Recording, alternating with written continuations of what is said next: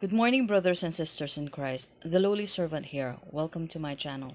Today is February 2, the fourth Sunday in Ordinary Time, and we also celebrate the feast of the presentation of the Lord.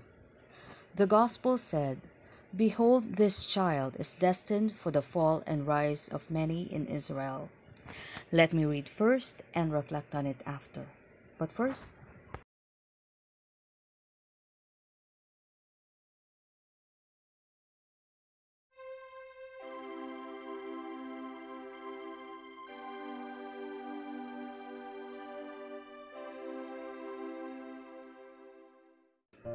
the first reading is from the book of Malachi. Thus says the Lord God, "Lo, I am sending my messenger to prepare the way before me. And suddenly there will come to the temple the Lord whom you seek, and the messenger of the covenant whom you desire. Yes, he is coming, says the Lord of hosts. But who will endure the day of his coming? And who can stand when he appears? For he is like the refiner's fire, or like the fuller's lye. He will sit refining and purifying silver, and he will purify the sons of Levi, refining them like gold or like silver, that they may offer due sacrifice to the Lord. Then the sacrifice of Judah and Jerusalem will please the Lord, as in the days of old, as in years gone by." Responsorial Psalm. The response is, "Who is this King of glory? It is the Lord. Lift up, O gates, your lintels. Reach up, you ancient portals, that the King of glory may come in. Who is this King of glory? It is the Lord.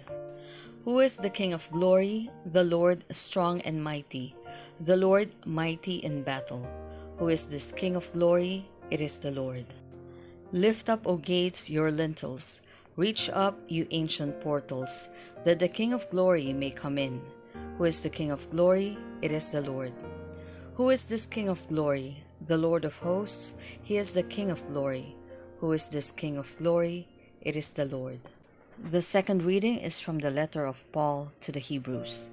"Since the children share in blood and flesh, Jesus likewise shared in them, that through death he might destroy the one who has the power of death, that is, the devil, and free those who through fear of death had been subject to slavery all their life.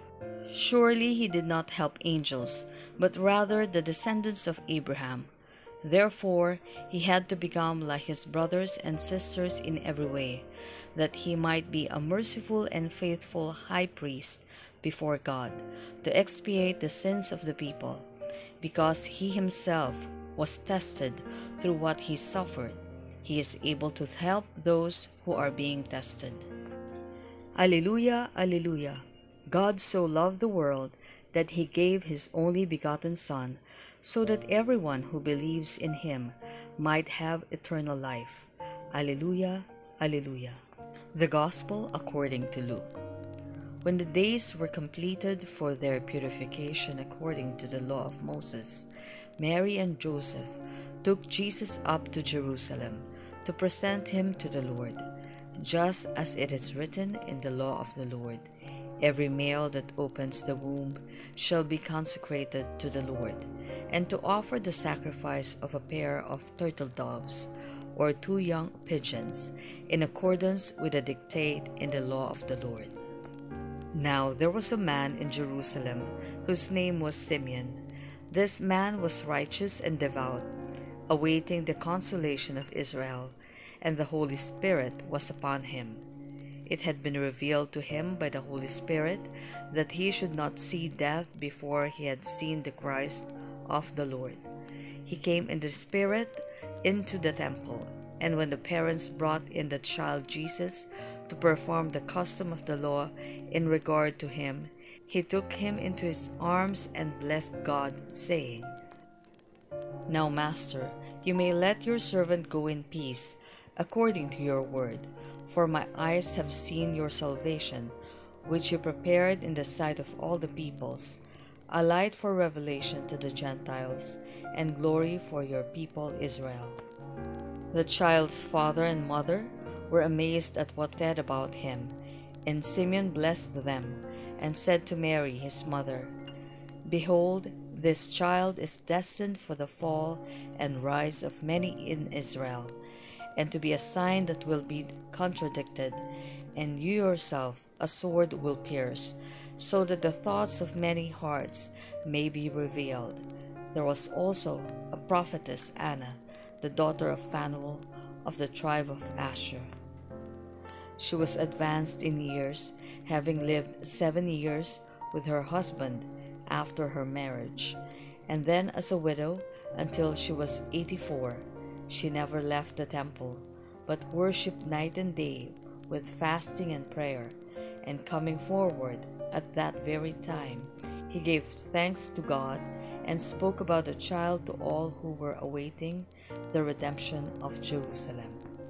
When they had fulfilled all the prescriptions of the law of the Lord, they returned to Galilee, to their own town of Nazareth. The child grew and became strong, filled with wisdom, and the favor of God was upon him. Reflection. As we all know, the life of Jesus here on earth was predestined by God. Every hurt, every spit, every nail embedded in his body were all destined to happen. He was brought to earth to live among us and experience the life that a normal person did. Even the presentation of the child Jesus in the temple, just like every other child's presentation born in that time, he was also brought in to teach us God's ways.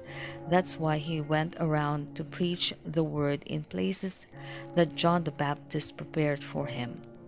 Not all people welcomed him. Not all people listened to him. But to the Lord it did not matter. All were given chances to be saved. Those who did not believe perished in their unbelief. That's all for now. If you like these kinds of videos, subscribe to my channel and click on the notification bell so you won't miss out on any of my future uploads. Have a great day and always keep God in your hearts. Peace to all.